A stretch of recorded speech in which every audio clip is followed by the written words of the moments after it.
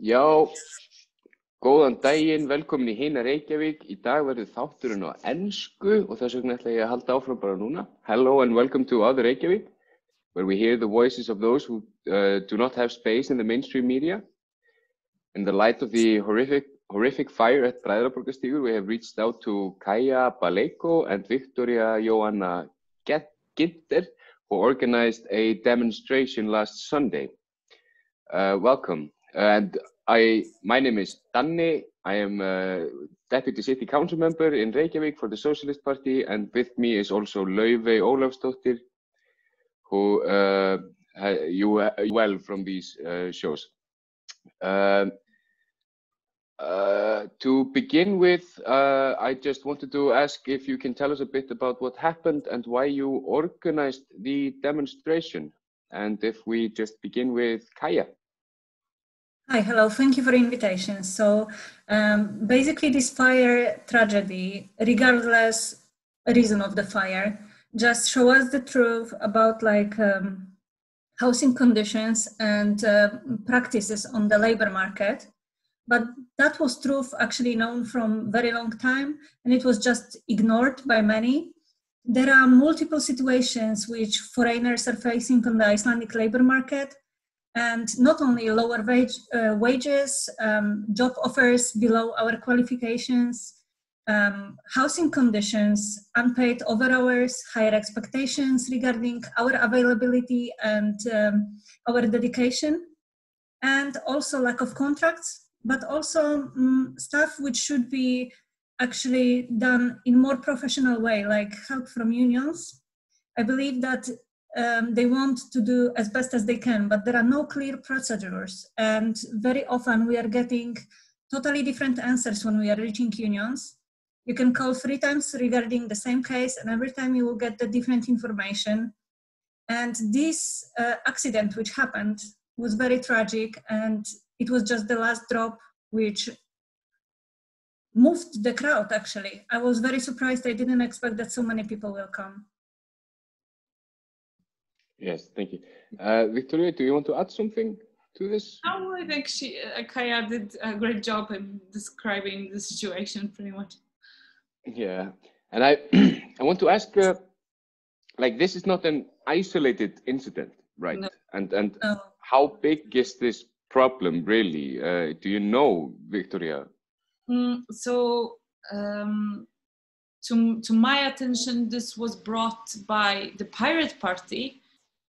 When I first encountered them, when they asked me to help them with a case of about 20 Polish people that have been brought to Iceland by a working agency to work in a fishing factory up in the north. And they were placed in containers. And then their salaries were, of course, black. They weren't registered. Nobody paid taxes for them or union fees or pretty much anything. And then the owners of the company were taking about 70% of their salaries for housing, food, and a commute to work. So they ended up with 30,000 krona per month. And when I've heard about this, I started investigating a little bit more the situation of immigrants just in general on the work market and rental market here in Iceland, and I was petrified because it's essentially slavery. I also have bad experiences. I've been here for 13 years, and one of my first jobs was basically in a hotel where majority of the staff was from Philippines, and the owners of the hotels were keeping them literally hostages, where they kept their working permits and papers. And when I tried to organize a strike within the company, most of these people just didn't want to show up or just didn't want to do anything because they were threatened to lose their jobs and in consequence their permits to stay in Iceland. So that's a deep-rooted, very long problem, at least for 13 years. It's probably lasting longer. Do you guys know like the scope of this problem? Do you know how big it is? Do you know of any research that has been done into this, or? I don't know a single person from abroad, not only Polish person, but just in general immigrant, that hasn't been mistreated or cheated by the company they work for. Yeah. There is a Facebook group which is called Away from Home Scamped in Iceland, where people are describing multiple cases, especially people who are living outside of Reykjavik. These are cases from small ones, like lack of contract, to big ones, like not having paid over hours, not having paid properly wages, or like having accommodation deducted from your salary, but it's not stated on the payslips. So basically, whenever they are fighting for their rights as an employee or as a person living as a tenant, they are losing both housing and accommodation. And we have to remember that people are coming here out of different reasons, like some of us because we love to travel, some because they have no other choice and they need to earn money in order to go to university. But some are in situations when they have to provide for their families, or they are running away from the countries where is war, or they, like one of my friends, came here on the boat, which was meant for 2 people, and there was over 30 of them trying to get to Iceland and sailing for 30 days and running away from the people who wants to kill them. Because there are, in Kurdistan, law is allowing, for example, a husband to mistreat the wife, and this is the only way to run away. And these people who are here and are also exploited, they will not fight for their rights, and they will never tell you. So reports are just pointless, because for them it's a matter of to be or not to be, and every conditions which you will provide will be better than what they faced in their countries. So this is basically no choice option. Yeah, because this is kind of what I wanted to come to next, like how about people who find themselves in these conditions?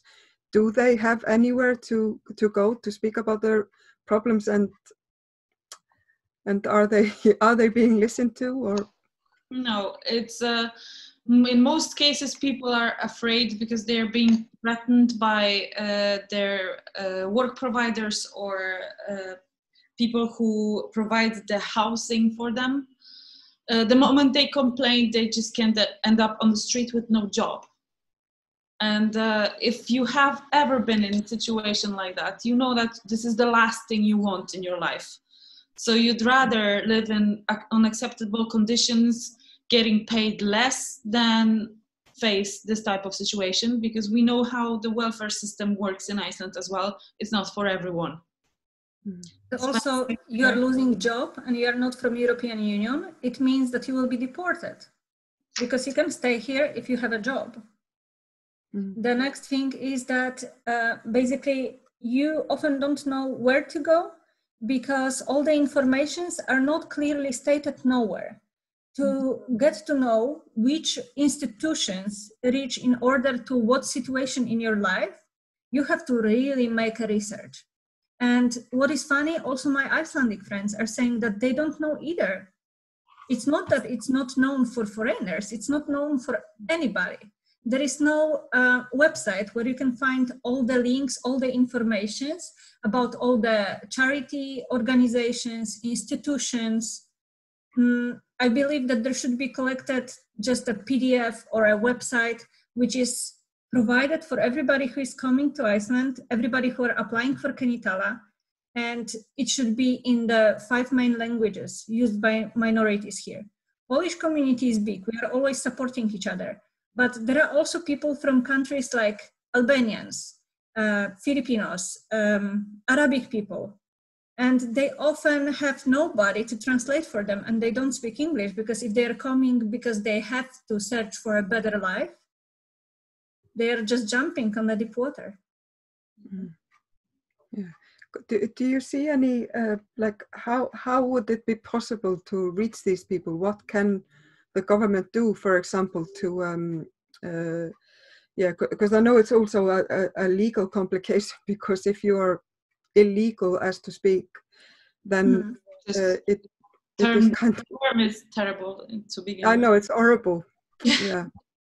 Yeah, but very often they are legally here because they are getting permission to work, and they have work, but whenever they will stand for their rights and will lose their job, then they are becoming illegal, which shouldn't happen. Because I understand if you are just not dedicated to your work and you will lose job because you don't do your job properly, that's fine. But in case if you're exploited and you're fighting for your rights, the law should protect you from deportation. Yeah, so yeah, so this would, I mean, sorry? It's not only that, sometimes you come from a country which doesn't require any type of permits from you to stay in Iceland, mainly Europe and Schengen. And you come here with wide open eyes and you go to work. I know few cases like this already. It's either construction or transportation or the bar/restaurant business.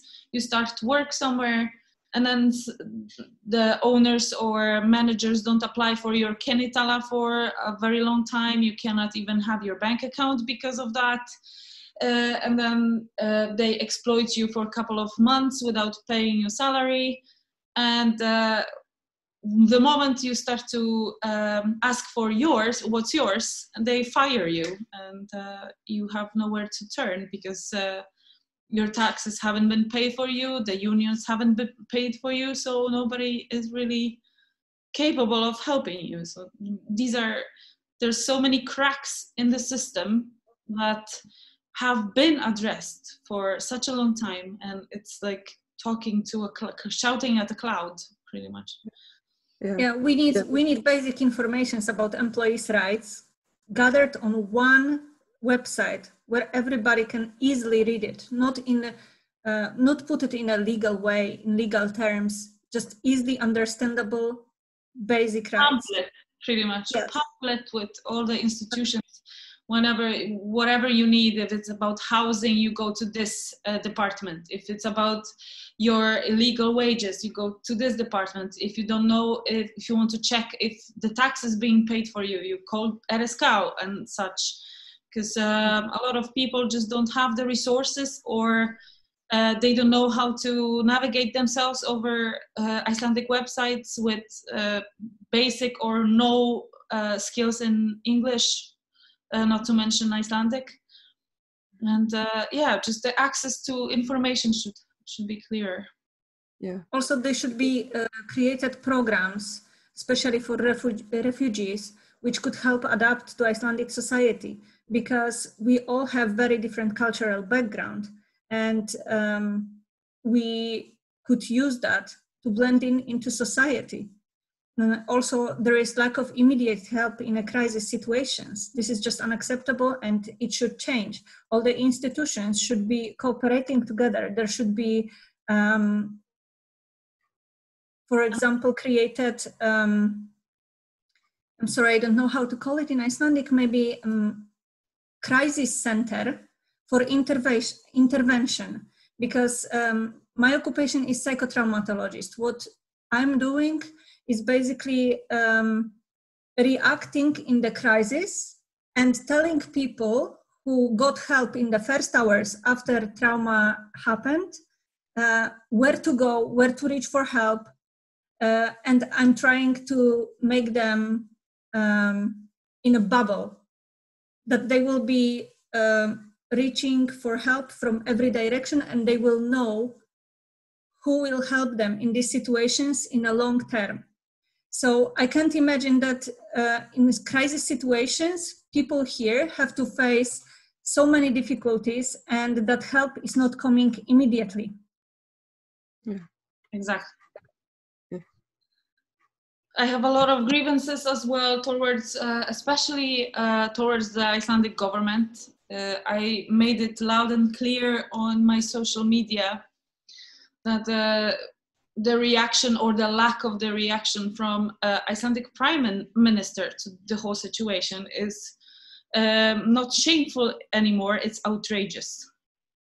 In a normal country, a prime minister should be the leader of the society, and usually they come to the place of the tragedy, they offer help. They are addressing the families and victims and making statements in public.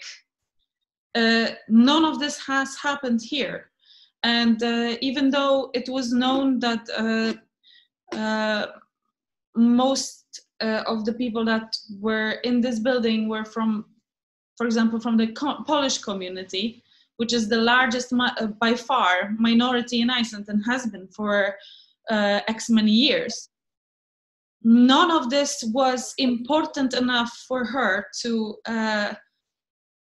do something about it, to show her support, pass on condolences, nothing. It's just so inhumane from her that we are shocked. Mm-hmm. Yeah, because all there was there was a tweet from her about football, right?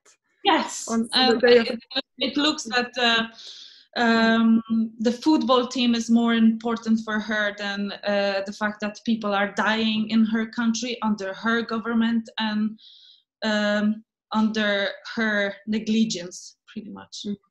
Yeah, because this is, I mean, for us also, as you know, I mean, I can speak for myself. I'm an Icelandic person who has been on the rent market, and this is hard enough. So I kind of wanted to get from you, like, how is it being a foreigner on the rent market? Is it? It's terrible because, as I said, as we said both with Kaja, a lot of people don't know their rights, and we know that for last 5 years, the rent market has been completely devastated by Airbnb, and we all know that you can't really find anything that won't rip a giant hole in your budget monthly. Yeah. So a lot of people are forced into living together in small houses, renting out rooms, and just basically making do with what they have. And because of the situation on the rent market, it's super hard for them to escape these type of situations that are driving them to live together in crowded spaces. I would like to say that I'm very grateful actually that Icelandic society showed such big support during the manifestation because a lot of us foreigners, we think that Icelanders doesn't care. It's not true. You're just more distanced and usually you're just more quiet than Polish people. Yeah. That's what is making this impression. But this is not true. A lot of Icelanders showed support, and it was really, really important to show that we are all in it together, that we are seen as a part of society, and that we can contribute in bigger part than only being a workforce, actually. And what I wanted to say is that we all have cultural differences, and they will not disappear. But we just need to accept it because we are coming to your country and your culture is different, and that's okay. But in the moment when we are trying to blend in and we are treated worse than others just because we don't speak Icelandic or just because country, yeah, then we are getting job offers which are below our qualifications, or we can't compete on the market, so we are taking basically any other jobs. Yeah, there's a lot of people with lawyers' degrees, medical degrees that are cleaning offices in this country. Exactly. And it's such a loss for everyone because when we have educated people in society, they can contribute a lot in the particular society. So if you downgrade them to jobs that don't require their qualifications, everyone is losing. And yeah, because there was I heard there was also like for me, I mean, I came there on Sunday, and I mean, my experience was just seeing the house kind of put it into a frame of reality for me, you know, just imagining those people being in there and having to jump out of windows, and, you know, it's just seeing it with your own eyes kind of connects you to the how horrific it must have been. And I know also some of the neighbors of Yes. the community, like around the house, has been Yes, they supportive. are very important people in all of this, because for many years they have been reporting on that particular house, and to no avail. There was nobody listening to them, and there was nothing done. Even though Eplink was trying to do something for the past year or something like that. They explained to me also that there is a lot of regulations or lack of regulations that are limiting the work of unions in these cases. But yeah, and this neighborhood actually did a great job. They were first on the place where tragedy happened. They gathered all together to talk about the solutions. And because of this manifestation, I was lucky enough to meet Wiktoria and 2 other Polish girls who are involved into social problems here. And then we also met these neighborhoods from the place of tragedy. And we believe that first we need to gather all the issues in the housing market and use it as examples why we need to fight for the changes in the regulations and law regarding the long-term rentals, because all the hotels, all the guest houses, how fire department pointed actually out, they have very strict rules and regulations. If it's about long-term rentals, nobody put it such in place. And the fire department was actually saying that it should change. It would be a great idea to just create specialist team for consultations and create procedures, and not only for unions, how to help in the same case with the same steps, solutions and regulations, but also specialists who would consult changes in safety regulations regarding these long-term rentals. And why not to use knowledge of this team? Mm-hmm. Yeah, because there had been a lot of reports, not just on this house, well, on this house particularly, because obviously there was a big reason for action there, but also there have just been reports about people living in these conditions in general, but nobody seems to be doing anything. Yeah, but like if you're running a hotel, you have a fire checkup every year. You have to make special signs. You have to have proper evacuation exits. You have to provide proper conditions, actually. And you have to have written everywhere what should people do in case of fire. There has to be a fire extinguisher in every room, accessible. For long-term rentals, it's not existing. And what is super sad for me is the fact that people who were placing those victims of fire in this building were also placing their employees in other places, in other buildings. And that was not checked for 5 years. Nobody checked other places, even in the hands of this one company. And there is many companies like that, doing things like that. Yeah, and it's not only about fire protection, but also just basic health conditions. A lot of the places on the rental market have problem with mold, for example, which is super dangerous, and nobody's checking on these conditions. So if you are renting out and you report a mold to your landlord, it costs a lot of money to tear down the walls and make everything as it's supposed to be. So usually they just ignore the problem, and you have no way of verifying this, or you have no first response unit to actually go and report this somehow and make pressure on people to fix the problem. So there's a lot of these things. There's a lot of old houses. There's a lot of places that don't fulfill any type of basic Western European or just Western country standards. And we agree to this because we don't have any other option. It's just, I really don't like the rhetoric of people who are saying, okay, so why did you even come here? Or, oh yeah, you're an immigrant, so you should expect this type of thing. And I think it's outrageous. And maybe it's because a lot of people don't like to be victimized. It's the victim shaming culture where you don't want to admit that you're a victim of something. And it stops the conversation in the root in the society. So you should demand more. You should demand standards. You should demand basic things for yourself to be able to function in a society.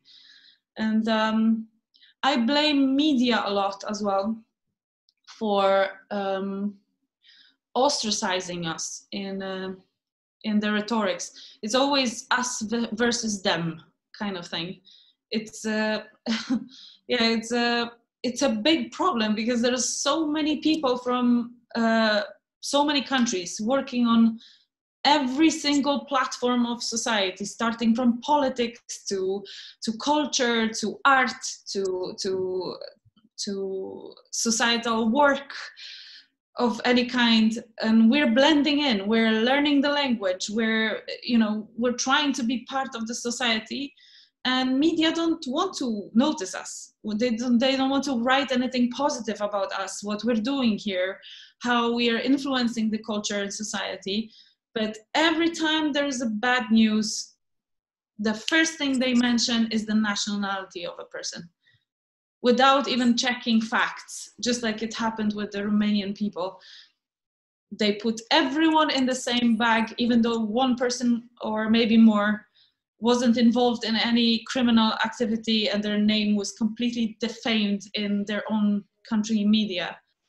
And nobody takes responsibility. Yeah, there was one headline that kind of struck me that was in Icelandic, but it translates to one of the biggest shocks to the Polish community in Iceland or something like this. Yeah, what about the Icelandic community? What about us? Yeah, it's so weird. And I wanted to ask, in like, how do you guys feel about how the media has been handling this particular tragedy? Well, at the beginning, I noticed that nobody checked who is responsible for this. Nobody wants to write the name of the owner of the place. Nobody was writing the name of the company. That was like a non-existing problem, but the first thing that they wanted to say is that the foreigners lived there.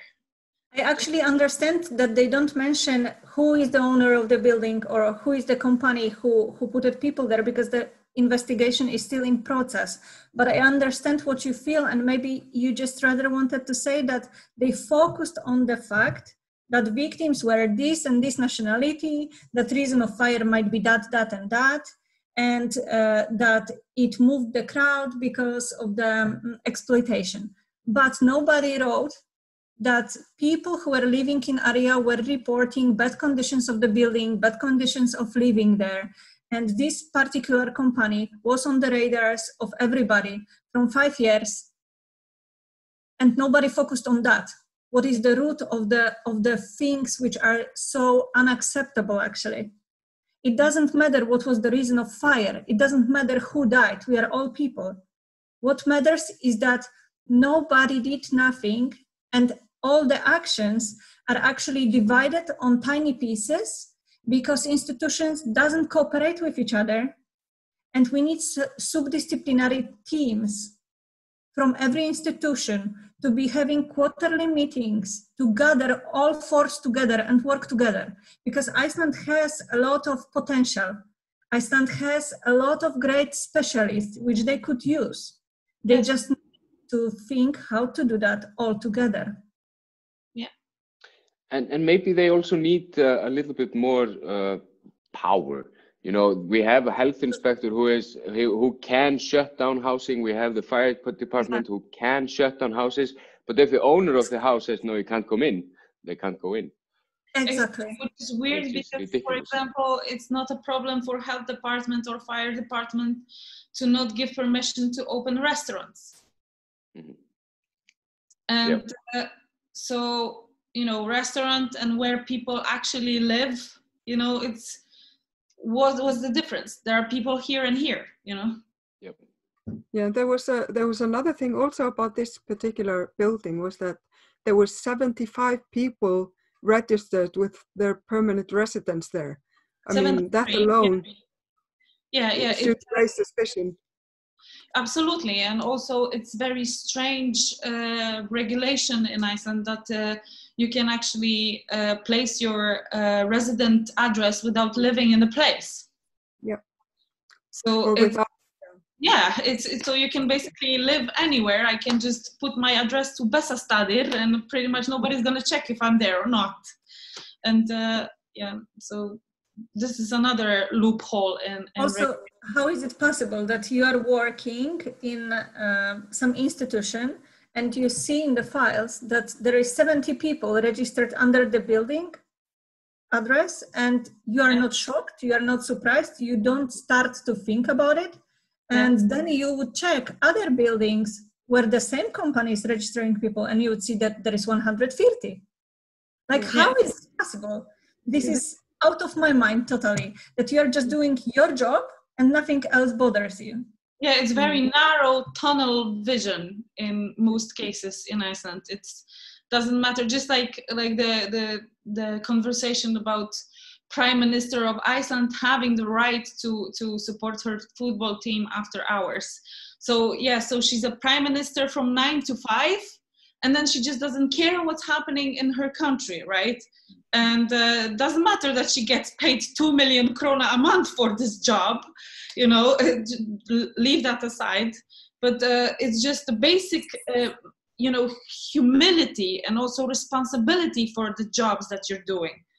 Sometimes it requires a little bit broader vision and more human aspect to whatever you're doing, especially when you're the highest official of a country. Absolutely. It also makes you wonder, because if we come back to the residency registration, like if there are 75 people registered at a house that obviously does not hold 75 people, where are these people? Where are these people living? What kind of conditions are they under? And can they just disappear without trace? I mean, who knows? So do you know anything about this? Like, where those people can possibly be? There was a post on our community page on Facebook. Someone asked that someone left the country without unregistering, and they received a paper about some taxes or whatever that was. But just the fact that some people do leave the country without taking themselves out of Þjóðskrá and out of the country in general. So they even don't know that they should do that, actually. Or they are hearing some gossips that they will lose their rights to kennitala, like, which is such a silly thing, because like these are basic informations which everybody should get at the beginning. Like, I was in last few years working here, responsible for hiring people, and everybody who I hired, I spent around 1 hour to explain them what is kennitala, how to apply for it, what are their rights, that there are unions, that there is a retirement fund, that there is second retirement fund, all these basic informations. They should get it at the beginning. They should get it right away. When they apply for kennitala, pretty much. Yeah, so this is what is greatly lacking, just information. Yes. For people who are new. Because if you would have strings which are connected together, then you have tight nest, and it's super easy then to help everybody, and you actually have all the institutions. You just need to connect them. Yeah, most of the time people don't want to be guided by the hand, you know. We just need to give them tools and they will be fine on their own. If they only know where to go, look for help, they'll be fine on their own. But that's the problem. There is no support information, you know. where they can go for in case of trouble. And also there should be, we're actually starting a foundation that is going to help people in cases where they have been cheated, mistreated by the employers, to seek for their legal rights whenever unions are tight. Mm-hmm. And what is going to be very helpful is to create some kind of a institution for people who are afraid of reporting something about their landlords or employers. Yeah. Where they can actually go and seek for help anonymously and like an ombudsmaður. Exactly. Also, I personally believe that there should be hired a person who will be checking on unions, because there is multiple cases when people are going to unions and asking for help, and they are receiving from every employee of the union totally different information. And it's creating chaos and confusion, and they are just more lost than when they reached for help. Also, very often the steps are taking way too long. There are cases for 2 years. And I would understand if that would be such a complicated case. But for example, there are simple cases described on this Count in Iceland group where people are coming, showing Loina settlers, somebody's calculating, oh, this company really didn't pay you for overhours, they own you this and this amount of money. During these 2 years, this person have to be calling and coming all the time to receive the help. And then after these 2 years, they are hearing, oh, so they are offering you settlement, you would get 50% of what they own you. Why? What kind of settlement is that? Why? So I believe that there should be a person who is responsible for that, to be checking union actions, because if I would be in such position and I would turn into my union for help, I would like to believe that everything what have to be done will be done, and I don't have to be worried about it anymore, because these people who I should trust. Yeah. And if nothing is done, then I can always reach that person above and ask for help there. Because in this moment now, if union will not help you, you have nowhere to go. You are just done. Your case is over. You have to just deal with that. Just accept it. And let's not trick ourselves. We are all humans. We are working like that to our friends, we of course are more kind and understandable. And in Iceland, everybody know everybody. So very often people who are employers and are being reported are friends of somebody from the institution which is supposed to help. Mm-hmm. Yeah, we can only imagine. Yeah. Yeah. And I can imagine it's kind of hard also to, even if there is some kind of an institution that we can set up to, you know, for these people to look to, how will they know about its existence? Exactly. Yeah. I mean, at some point, everyone is having a bank account on Iceland. I think that banks should be a part of the information net as well. The moment you get, all your papers with your bank account, here's a pamphlet where to go in case someone is violating your workers' rights. Like, you have rights because people don't know. You know, it's not that obvious to everyone. Yeah. Yeah, because even if you at least have your human rights, which should be to be treated fairly and equally. Exactly. Yes, and just having a safe home is one of the basic human rights as well. Absolutely, yeah, and food to eat. So absolutely, yeah. But let's imagine a situation that this fire is happening, which happened a few days ago, and we have created team for the crisis situations. Who is on the spot? Is taking care of the housing, temporary housing immediately for them, is telling them, okay, so next steps will be, we'll go here, here, here to do this, and this. Investigation will be in process.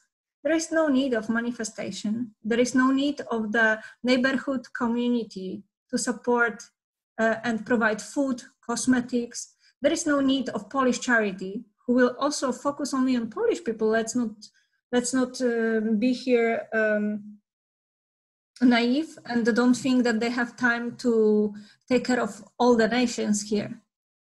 And there is a lot of people here who doesn't have such a big society group. If we would only focus on the solutions, this could be avoided. Absolutely. Just like in this particular situation, the only safety net for these people are basically people that should not be doing the job that they're doing at the moment. Let's face it, some of us are losing our personal life for this case, as to, you know, give you a picture of what's going on. There's a lot of people that are helping out in this case, and they are absolutely exhausted at this point because they just juggle multiple disciplines between themselves. So some people are starting from psychologists to translators to whatever you can imagine. There is nobody to represent the people, you know, who were directly affected. And this is why I'm angry at the government of Iceland that didn't provide this type of first aid kit. You know, that's there. This is pretty much, I blame them on the situation, because you can't talk about an accident after 5 years of reporting same thing over and over again about a house that could catch on fire any day. So it's not an accident, let's face it.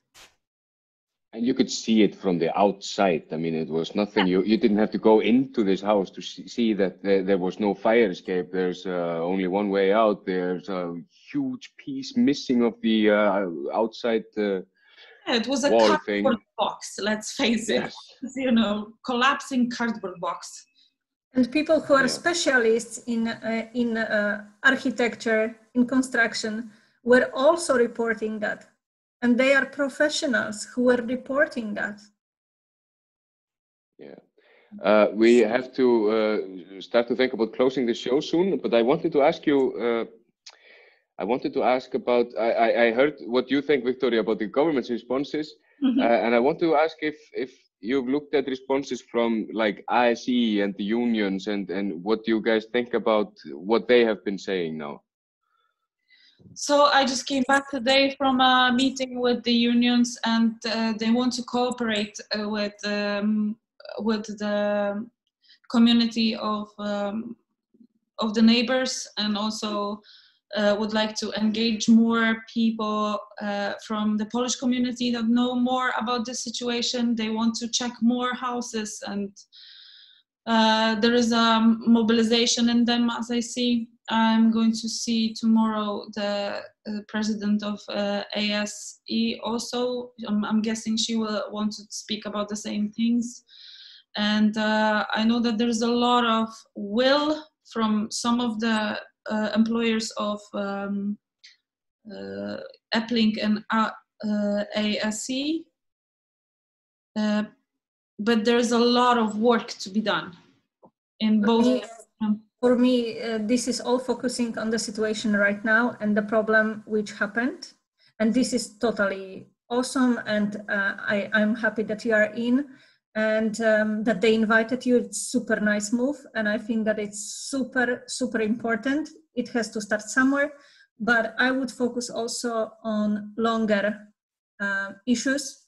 Yeah. Complete all the procedures to make them very clear for every employee of the union, so they could help the best how they can, how they are able to. Because now, regardless their intentions, this help which should be provided to people is not possible. And I'm not focusing only on what happened. This was just the last drop, like I said. And I would like changes to happen in the next 2 years.